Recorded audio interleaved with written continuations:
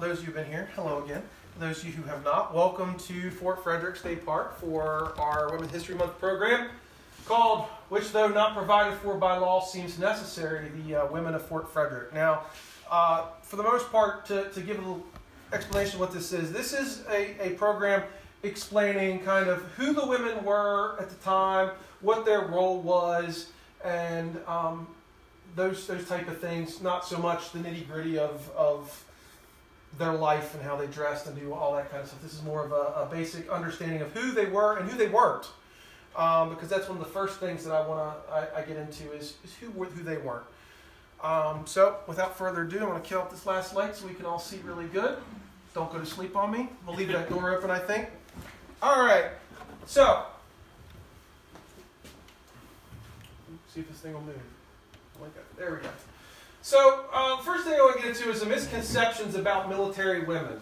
And we have two great images here of women of the 18th century. One is one of my favorites is the March to Finchley over here. And you can see all kinds of women. And you can see women up here in the windows and other things. And of course you see here these women being accosted by or accosting this young man. One of the first misconceptions, and because it's dark, you can just shout it out. What's one of the first misconceptions about 18th century women in the military? They're all prostitutes. They're all prostitutes, that's right. It's not true, but that's a misconception, and that's kind of what these two images in some ways perpetuate, although this isn't military, but they're definitely women of low morals to be out in the street acting that way with a young man. But the March to Finchley, you have a British regiment marching through a town in England, and you have these women plying their wares and all kinds of things. So, how do we know that? Well, here are some quotes that talk about the women who aren't truly attached to the military and that the military doesn't like about them. So, complaints of the people in the neighborhood against some women of loose, disorderly conduct, and that the soldiers have an open and decent manner frequently these same women, to the great dishonor not only to the corps they belong to, but of mankind in general. That's 1753. About 3 o'clock, the whole town of Sodom was pulled down and set on fire. There was a number of women's huts which made great disturbances.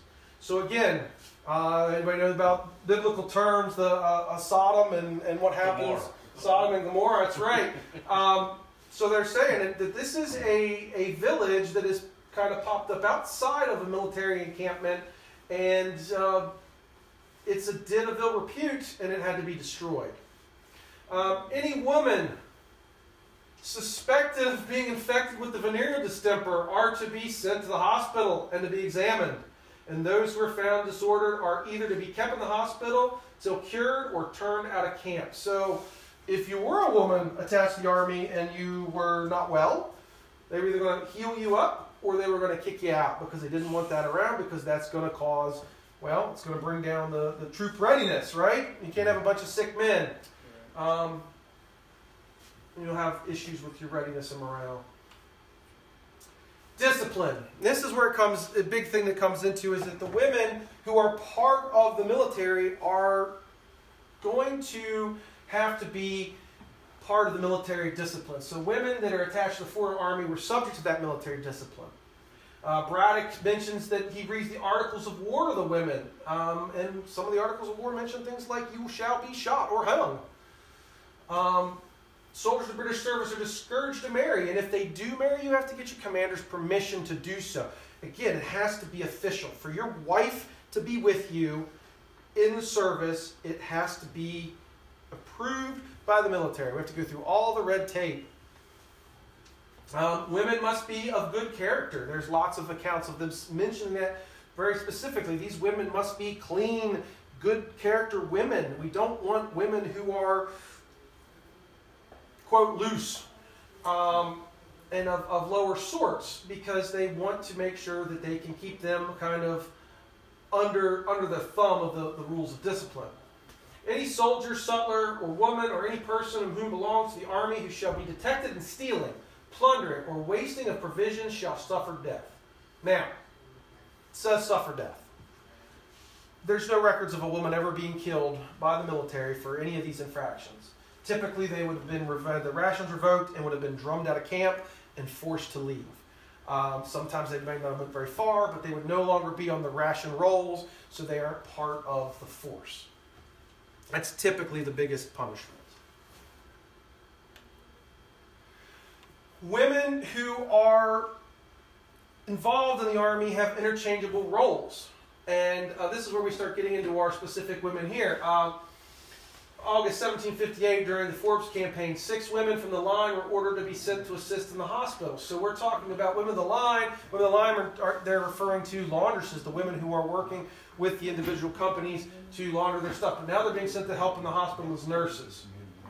Again, orders were issued to remind the commanders that 6 women were needed for the hospital and would be retrieved every fortnight. What's a fortnight? 2 weeks? Yeah. These orders were stated that also the Highland, Pennsylvania regiments needed to send 2 women each, while 1 was needed from the Maryland Lower County companies respectively. So we are getting them from all the different areas to go to the hospital to assist. So we're pulling 1 of the Maryland women. During the Forbes campaign, the Maryland companies that were involved with that, I think, had up to 10 women. Colonel Bouquet ordered Colonel Washington to order a sufficient number of women to attend as nurses at Fort Cumberland. So again, these are women who are starting out their role as washerwomen, as laundresses, but they are now being sent to the hospital to be nurses. And nurses would also serve as cooks. Now, 2 ways that works. 1, they're a nurse in the hospital, and guess what the nurses in the hospital had to do? They had to cook for the patients. And also, we know here at Fort Frederick that these women who are working here are also, and we'll get to that a little more in detail, are cooking for officers. So, here's Maryland Assembly quote. It says, in the subsistence account, there are charges for the provisions found, 4 women to each company, accounting in the whole 204 pounds, 173 shillings. Thank you. So that's for 57. So we know that there are 4 women each company.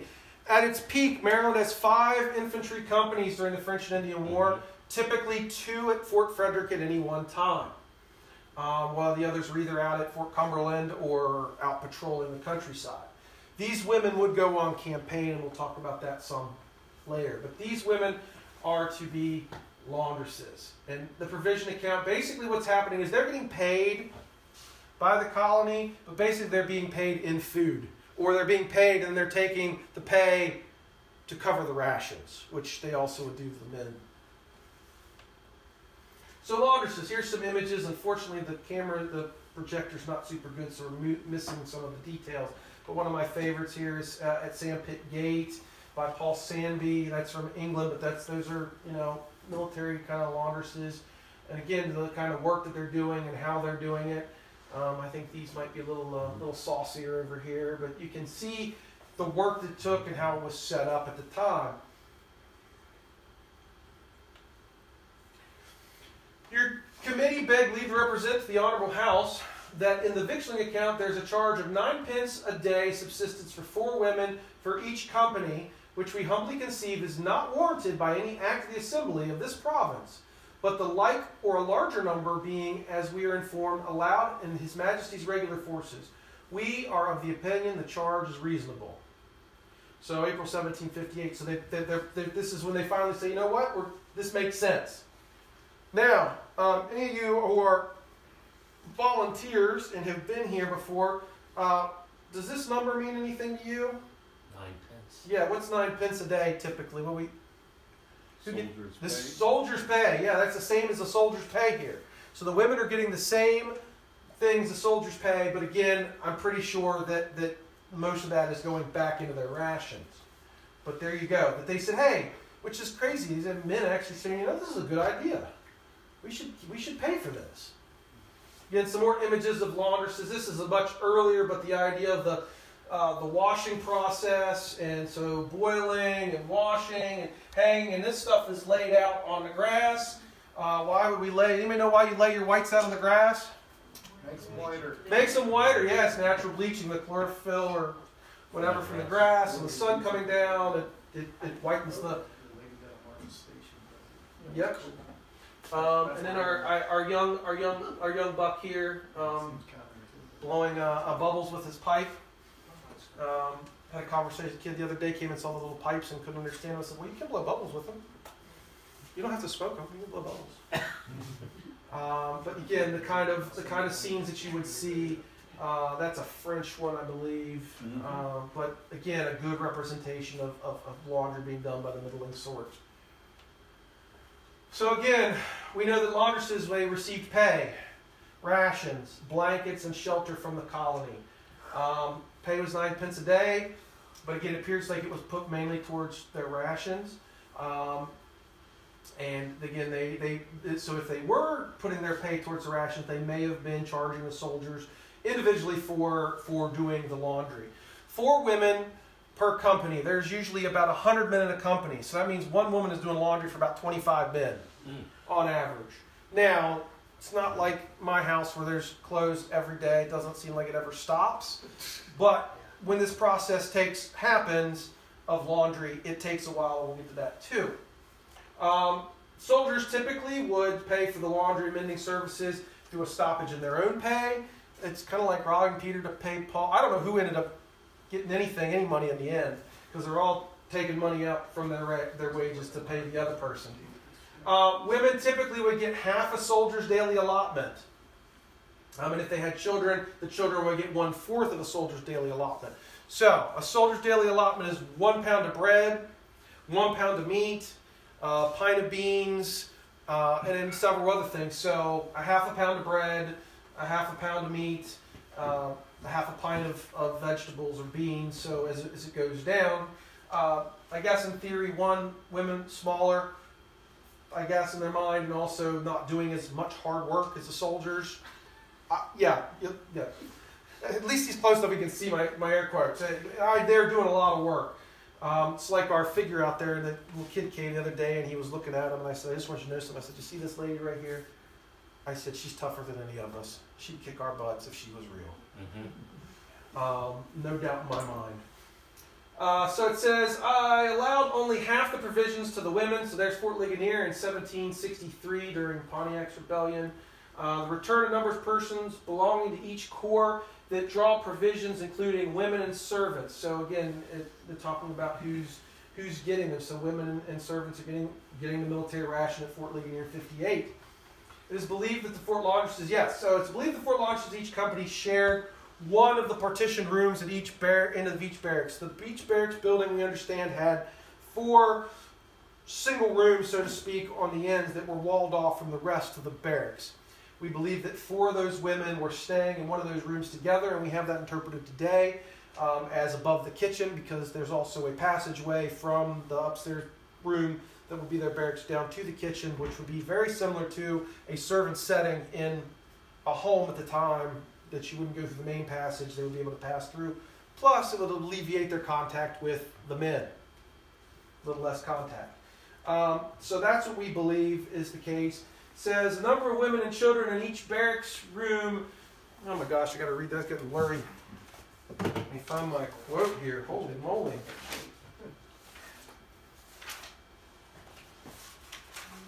I do apologize for technical issues, because our main projector went completely on us. No, I lost it. But let's see. The number of women and children in each barracks room, in order to have a proper number put together and prevent the men from being crowded and disturbed. Oh, this is at Fort Pitt. So basically, they're saying they're putting the women and children in rooms together to keep them away from the men. And then typically attached laundresses would get a blanket and issue them as well. So they would issue military rations and they'd get a military blanket or bedding. I mean, in Fort Frederick, I would assume that they also got barrack utensils and different things, just like the men would have as well. Some more pictures of laundry being done. This is more of a chambermaid in a little higher up setting, but she's doing stuff, small stuff. Something to note is that you see the washing here on a board, but it is not a washboard. It is, it's different than the scrubby boards that we see today. I did pull that slide out because it wasn't the point of this program. but it is a different, slightly different process than we think of. So, again, I talked about the garments. So laundry is not a simple task. It's going to take 3 days roughly to complete a load of laundry. Because first you have to mend it, then you have to soak it, then you have to wash it, then you have to dry it, and potentially iron it. So it's quite the process. It would take roughly 3 days. And again, it would start with having to gather wood and water and mending. Then they were sorted. The process of stain removal began, which could be done many ways. Clothes were put in water to soak overnight, boiled, washed, scrubbed, and rinsed. Those are typically rinsed 3 times, which included wringing out the garments by hand. And then the white clothes were blued or bleached. There was no bleaching per se, no bleach at the time, but bluing was used as a bleach product and also sun bleaching. And then all the laundry would be starched, air dried, ironed, and folded. So it's a lot harder than the laundry I do at home. I throw it all in the washing machine, put the stuff in, pull it out to the dryer, and maybe fold it. Yeah, it's quite the process. I couldn't imagine doing this on a regular basis. Again, some more images of laundresses. A very bawdy laundress on the left. And then here are some women doing laundry in a military sense. This is after our period, but still very gives you a sense of how it would go and how they'd be set up in a field camp or whatnot. Again, some recreations to give you some nice color photographs inside of a building. Our barracks could have had an indoor sort of laundry, but typically it's going to be done outside just because it's easier. You got more room to dry, and you got more room for the boiling and the basins and things of that nature. And again, the various ways to dry clothes. You can see here where this whole field is nothing but white garments laid out here, and again line drying as well.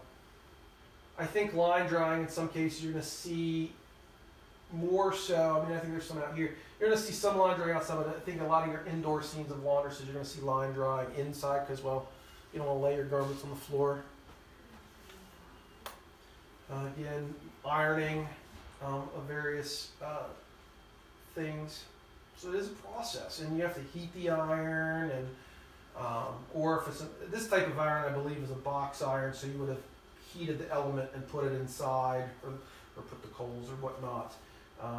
The ones we have here at the fort, you have to heat up because they're just solid. So it's all a major process. So having 4 women to do laundry at one time for 100 guys is going to take a team to get it done. Oh, whoops, I hit the wrong button. Nurses. So in the hospital account here at Fort Frederick, we have wages paid to sundry nurses for the amount of, I think the periods are in the wrong place, 25 pounds, I think is what that's going to be, 12 pence, or 12 shillings, and 57. So we know that they're paying nurses as well. Are the nurses and the laundresses the same person? Again, could be. They could be separate as well. So these women could be double dipping, or they could be completely different individuals. And technically, the nurses don't have to be female. There will be some male nursing duties. Charge here of £1, 2 shillings, 6 pence per month for nurses' wages. I think, which though not provided for by law seems necessary, as the sick in the hospital must greatly suffer without such persons. So again, here's something that they didn't account for when they're putting all these military spending bills together, and they go, wait, this is a really good idea. We need to pay these people to help with ease their suffering. Not so much nurses. It's very hard to find good nursing pictures in the 18th century, but this is Bedlam in London. It's a mental hospital, and these people are basically visiting, but I think this might actually be a nurse trying to deal with the patients. But again, very informal, no scrubs, no fancy nurses' outfits. Again, I think this is a French image, probably a little later, but again in a hospital, a country kind of hospital. So we don't know much about the nurses other than they earned a decent wage. We don't know how many nurses there were, And again, laundresses could be nurses. Men could also be nurses. Female nurses were quite common and part of the British system. Charlotte Brown, who was the matron of the hospital with Braddock, is very famous. And she wrote all about her experiences here and in Europe as a nurse. And she too, although she was literally like the nurse in charge, the head nurse, she's Hot Lips Houlihan, she still had to, guess what? Cook and do laundry at certain points in her time. So it is completely interchangeable. If any woman refuses to serve as a nurse in a hospital or after being there leaves it without being regularly dismissed by the order of the director, shall be struck off the provision roll, and if found afterwards in any of the camps, shall be turned out immediately. So you're being voluntold, and if you don't do it, you're out. Again, discipline. This is a hospital in London, probably early 19th century, late 18th century, but gives you a good idea what a wardroom would kind of look like. Our hospital display up in the fort, we've tried to kind of mimic the layout with the shelves and the beds, except for we'd have probably 2 guys in a bed, and we have a fireplace with cooking apparatus going on. So if you see that, this is kind of one of the places that we got our ideas from. Rob, could you go back one slide? Hold on. I had a question about what was on the picture. Why can't I get my mouse to do anything? Each bed. I think if you look down here, you see the curtain. Oh, okay. I think it's for to put partition, sort of a partition or curtain, okay. But it looks like they only have it over the one. Yeah, there's not over the others. That's a semi-private room over there. Yeah, I don't 100% know, but definitely you see the just the chains, just like here. You see. Yeah, those are curtains on that one. Yeah, I think that's just what it is. It's curtain for if there's a more serious issue. I don't know. Okay. They also don't look like they're in line with the. It's almost like it looks like it would just cover the head. I don't know. But yeah, that's a good question. Okay. It's a country hospital. This is a funny cartoon because, well, we got the dog, we got the nurse. She must be really overworked. But this also, we use this, even though it's a cartoon, we use this because see how the people are. There's multiple people in these beds, so we show two men sharing a nice rope bed together. I should probably think about putting a curtain, but this might be in the doctor's house, so he keeps the door open and closes the curtain. And then, of course, you shelf your cabinet with your apothecary items and whatnot. We have that in our surgeon's quarters. Also, I like the fact he's wearing a nice little red suit. Cooks. In the Ford account, to sundry women officiating as cooks, 19 pounds, 10 shillings, 1757. So here is an account. They're saying this is for women serving as cooks. But we do know, the problem is I can't find the quote anymore. That's why it's not here. The Maryland Assembly refused to pay for them. They said, here's the account. This is just saying that this was the bill sent to them. They said, we're not paying for them because they're cooking for the officers. And officers be able to take care of themselves. Officers have to pay. Correct. They've got servants, they've got batmen, they've got enslaved people, they can pay for them. They're wealthier. Yeah. The British service nurses could serve as cooks for the hospital or other troops. And it says, all nurses were baking bread and boiling beef for the march tomorrow. Charlotte Brown, June 1755. So they're getting ready to leave Cumberland, Maryland to go on the march towards the Monongahela and infamy.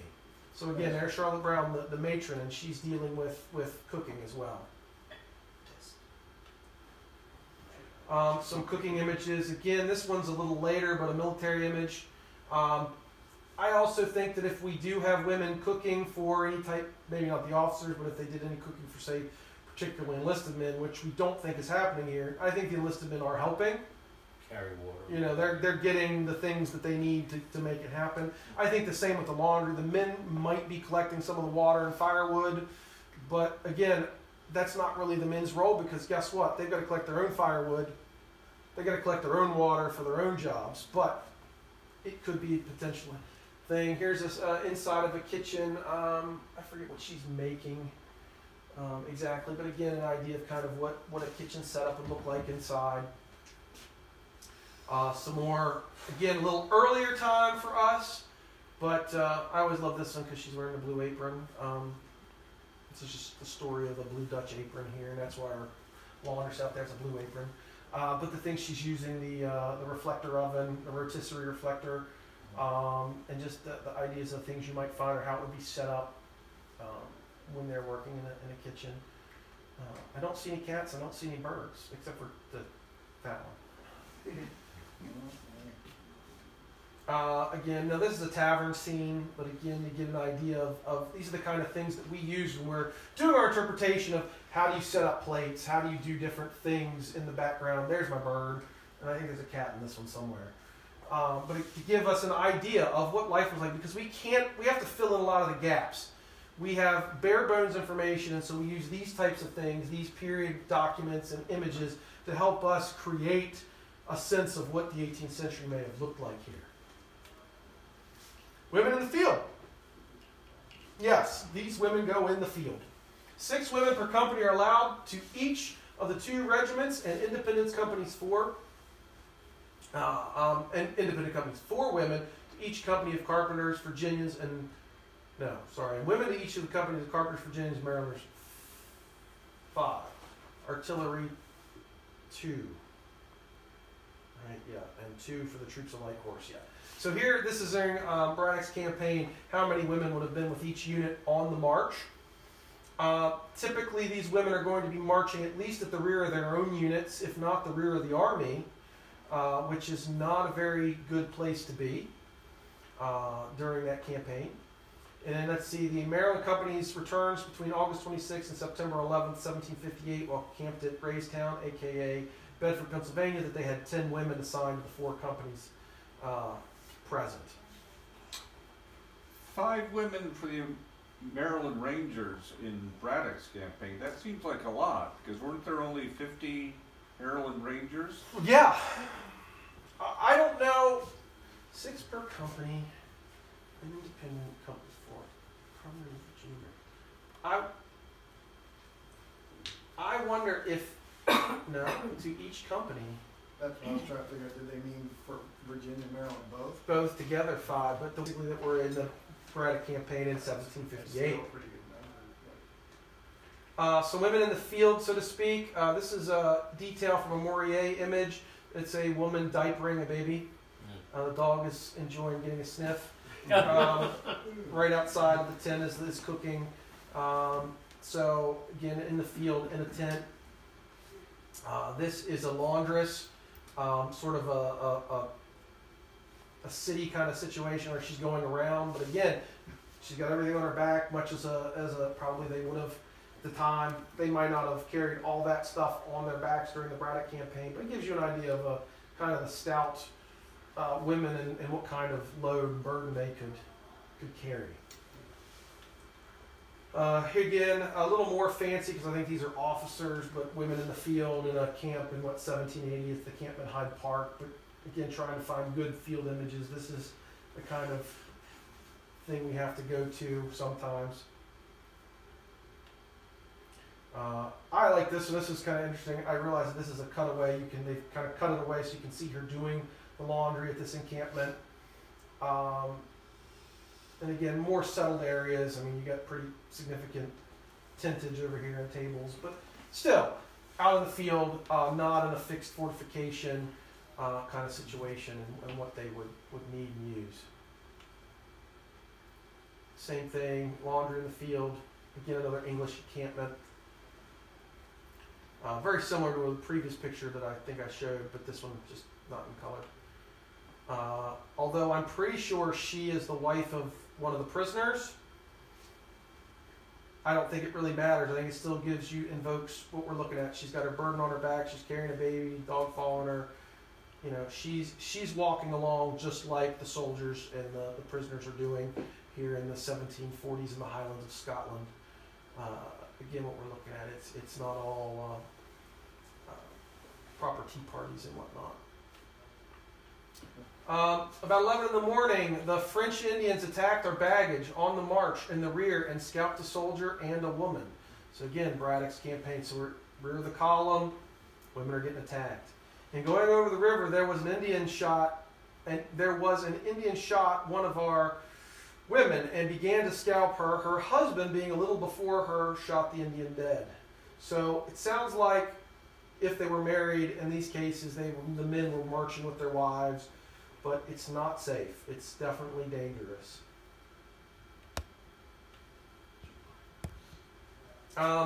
Here at the fort, we know that they paid sundry persons or various persons were paid for clothing of all sorts, bedding, haversacks, and haversacks for the soldiers, so we know that women are engaged, maybe not so much here at the fort per se, but are engaged in making clothing regionally for the troops, and there's some pictures of some women sewing.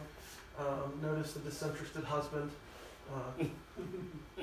He's really upset that he can't watch Sunday football. But again, we also know the laundresses are going to be doing some sewing activities as well. And then some other things that women could do were doing, they were cleaning, definitely cleaning their own spaces and helping probably clean the hospital and different things. We also know that sometimes women were involved in farming activities. And it says the women to turn out to cut splits and to and those who refuse to are going to be thrown out, basically. But basically, they're saying they need to come out and help gather in the harvest or plant the harvest or whatever. And so these things happen. That's again in 1763 at Fort Pitt, but again regionally meaningful. We know at Fort Frederick there was a sutler. We know that the sutler was a man, but that doesn't mean to say that there weren't other petty sutlers that were women around or traveling through. So women serving as sutlers, selling extra rations and things that the men might need to supplement their diets is possible. I also have some period images of a milkmaid and a fishmonger. Again, sort of sutler style things. These are women who are selling the certain thing like milk or fish. And again, how they kind of looked. I definitely wouldn't want to meet the fishmonger in a dark alley. She looks mad all the time. And again, they're kind of comical, so they're a little bit stereotyping. The milkmaid looks like an innocent little maid, and the fishmonger looks kind of ticked off of the world.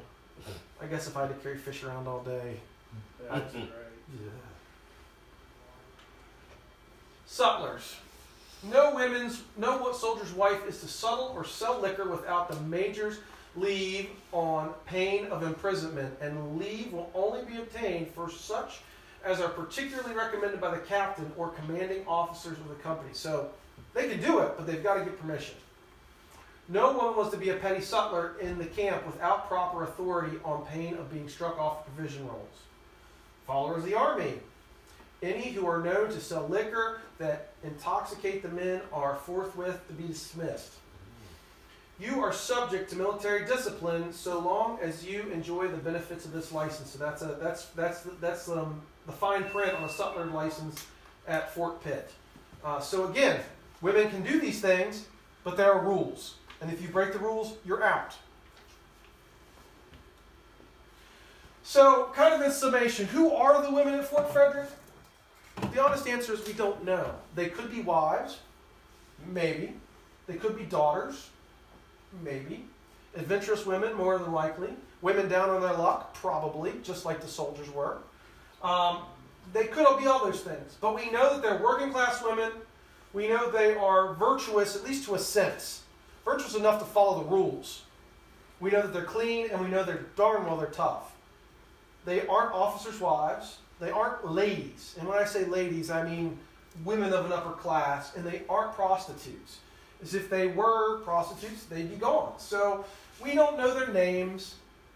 We don't know who they were exactly. But we know these things for sure.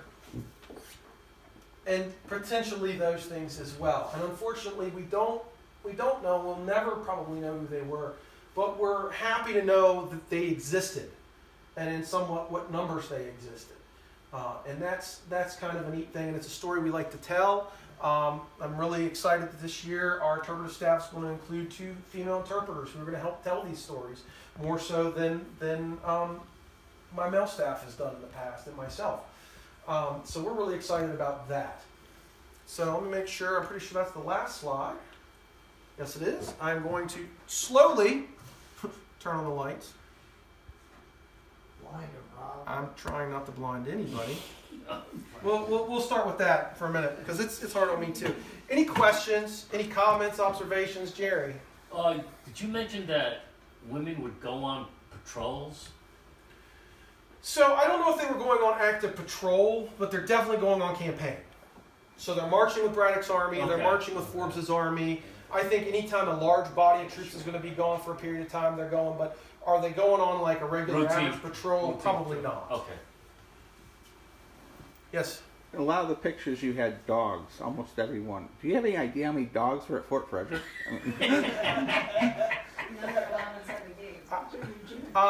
So I don't know how many dogs there were, if there were any. I'm sure there probably were a few. There were probably dogs here when Governor Sharp was here because he has pictures of him with, or there's a painting of him with his dogs, or greyhounds or something. So yeah, I'm sure there were dogs about. I'm sure there were cats about. We've always said we should have a fort cat to help keep the mice down. Yeah, there you go. I don't know how you keep a cat in the fort, but we've thought about it. It stays near the food. I was gonna say, there's water and feral. Yeah, that's true. That's true. Anything else? Well, I appreciate everybody coming out today for the program and for the other things that we've done. I'm available to answer any questions you might have or comments one-on-one. And otherwise, have a super rest of your weekend.